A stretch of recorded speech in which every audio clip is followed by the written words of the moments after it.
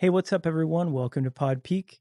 So, as 2022 comes to a close, I want to show you all my top favorite pieces of studio gear that I've used this last year. Plus, if you stick around to the very end, I'm going to throw in a bonus favorite as well. So, let's dive in.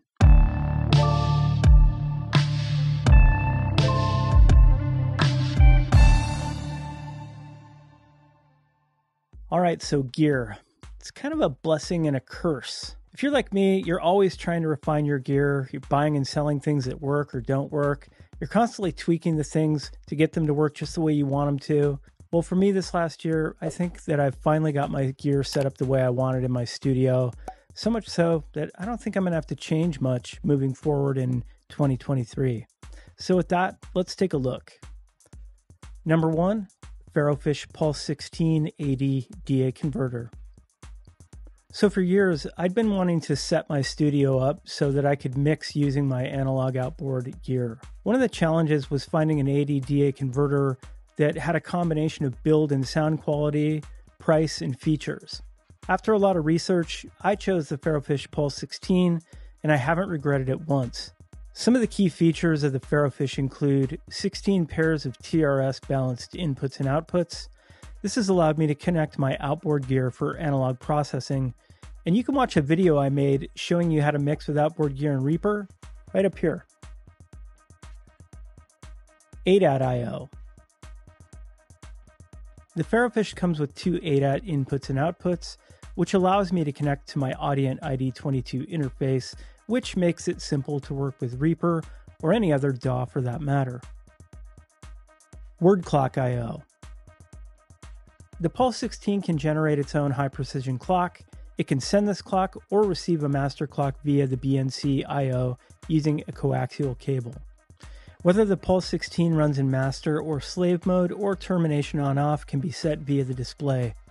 Other features include a useful internal routing matrix, optional MADI upgrade, and a dual TFT display. Eventually, I hope to do an in-depth review of the Ferrofish Pulse 16, as I believe it's the best 80 DA converter that you can buy at this price point, which comes in at roughly around $1,100 USD. I use the Ferrofish Pulse 16 pretty much every day, and it's become an integral part of my studio setup that I can see definitely moving into the future. Number two, Avantone Pro Gauss monitors. Up until 2022, I'd been using a pair of M-Audio BX5 monitors that I'd purchased all the way back in 2011. Talk about getting my money's worth. This last year, I decided that I wanted to upgrade my monitors, but I also wanted to do it without breaking the bank. After much research, I settled on the Avantone Pro Gauss 7-inch monitors, which normally run around $800, but can currently be purchased for under $600. When I first set these monitors up, I was completely blown away by how much better things sounded right off the bat. I mean, it was unbelievable. The way I would describe the Gauss monitors is accurate. I like to mix at fairly quiet levels, and for me, the amount of detail that comes through in these speakers is astonishing. I get just enough low end that I feel like I'm not missing anything, and the top end is crisp and clear, but there's also a nice balance. The monitors are fairly flat, but you still get just enough low and top end to make them the perfect studio speaker. The main features include a 7-inch AC10 MLF-derived woofer with a distinctive white cone. The woofer produces a pronounced snap, fast transient response, and low-end response down to 30 Hz. Tweeter yields excellent transient response and exceptional high frequency, extension up to 22 kHz. A 3-position high trim switch compensates for additional room deficiencies, and there's independent gain controls on each speaker for easy system collaboration. There's a lot of speakers on the market, and there's probably a bunch of monitors at this price point that you might think would sound better than the Gauss model. That said, I've been working in audio for almost 20 years now. I've mixed through a ton of monitors. I think anyone looking to spend just over $500 for monitors are going to be really happy with the Avantone Pro Gauss speakers. Number 3, a dual monitor setup. Okay, so this is something that I've put off for years. I've seen a lot of other studio engineers using a dual monitor setup, but for whatever reason, I just kept putting it off. Well, in 2022, I had some podcast jobs that were requiring me to work off written scripts while simultaneously editing in Reaper. After working on just one screen for a couple weeks, I hit my breaking point on that project, and I finally ended up getting a second monitor. It instantly made my life so much easier. In fact, I think investing in a dual monitor in 2022 was probably the overall best decision that I made for increasing my productivity and saving time. Now, because of the way that I built my desk, and by the way, you can see a video of how I custom built my studio desk right up here, my monitor goes below my main monitor, which for me works out great. I bought an AOC 16-inch USB 3.0 portable LED HD monitor from Best Buy. I wanted something that was fairly small and worked with just a USB cable. I paid $125 for this monitor, which seems like a fair price. But I have to say, for the amount of time that this monitor has saved me and how much easier it's made my everyday workflow, the monitor has definitely paid for itself already, many times over. Some of my favorite ways to use the monitor are having my Reaper session open on the top screen and having the scripts that I'm working off on my dual screen. When working in Reaper, of course, it's nice to have my mixer set up on the lower screen now, rather than having to toggle it on and off on the main screen. And finally, I love having plugins open on my lower screen, and I find it especially useful when I'm mastering, as I can constantly evaluate where my levels are in real time. So if you're looking for a way to speed up your workflow or just simply the way you work in your DAW in 2023, I'd highly recommend getting a dual monitor. You won't regret it. Number 4, Presonus Faderport. Now, this pick is interesting because I've actually owned this Faderport since about 2018, but I started to use it more this last year, not just for controlling certain functions in Reaper, but mainly for writing automation.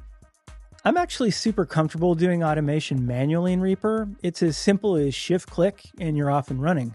Of course, you can also just hold down the Option or Alt key and left drag to create automation. But this year, I found myself wanting to go back to the simplicity and ease of use of using a hand fader. And after I saw this video by Marc Nelson on the Produce Like a Pro channel, it reminded me of the power of using a fader when writing automation. One of the things Marc talks about is getting that extra 2 or 3% out of your mixes. And one of the ways you can do that is by using a fader to write your automation. Some benefits of using a fader are that it's simple and intuitive, and it has a natural feel. It's a much less robotic feeling than using mouse clicks. Also, using a fader allows you to mix with your ears and your feelings while you mix, which will ultimately deliver more musical, more professional results. This last year, I created a lot of original music and did some music scores for podcasts. And one of the steps I built into my workflow was taking a last pass with my Faderport to write volume automation for the music that sits under the narration. The results have definitely helped my final mixes get that last 2 to 3% of quality that Marc Nelson talks about. I'm using an old Faderport, which happens to work really well in Reaper. You can find these online, probably on Reverb or other places where you can buy used equipment, or you can find the newer models on Sweetwater and other places that sell fine music gear. Number 5. Solid State Logic Fusion. Now I have a small but varied collection of analog outboard gear, ranging from Clark Technique, Black Lion Audio, Warm Audio, and Drummer. But if I was stuck on a desert island and I could choose only one piece of hardware, hands down, it would be the SSL Fusion. The Fusion is a stereo processor that can be used to add warmth or character to any audio signal. I like to refer to the Fusion as kind of a color box, as it adds a glue and a texture or a fur that's really hard to describe unless you actually hear it. The Fusion features a number of controls that allow users to shape the sounds of their audio signals, including a high-pass filter, vintage drive, the amazing and simple Violet EQ, a high-frequency compressor, stereo imaging, plus a transformer button that adds a little more sonic character. Every song or podcast that I work on gets run through the SSL Fusion. I use it every week in my studio, and what I love about it is that you can use all the components or just the ones you want. For example, if I just want to use the vintage drive, I can just use that. If I want to just use the Violet EQ, I can just use that. You can add a little or really grit things up, and because of that, I find the Fusion to be the most versatile piece of outboard gear I own. Fusion isn't necessarily a cheap piece of equipment, as it comes in around $2,700. But if you're looking to add just one piece of gear that can give you as many options as possible, the Fusion is definitely worth the investment. Okay, so I told you that at the end of this video, I was going to have a bonus favorite piece of gear that I used in 2022. So this final pick isn't as much a physical piece of gear as it is a studio tool. It's the amazing piece of software created by the amazing company Output called Arcade.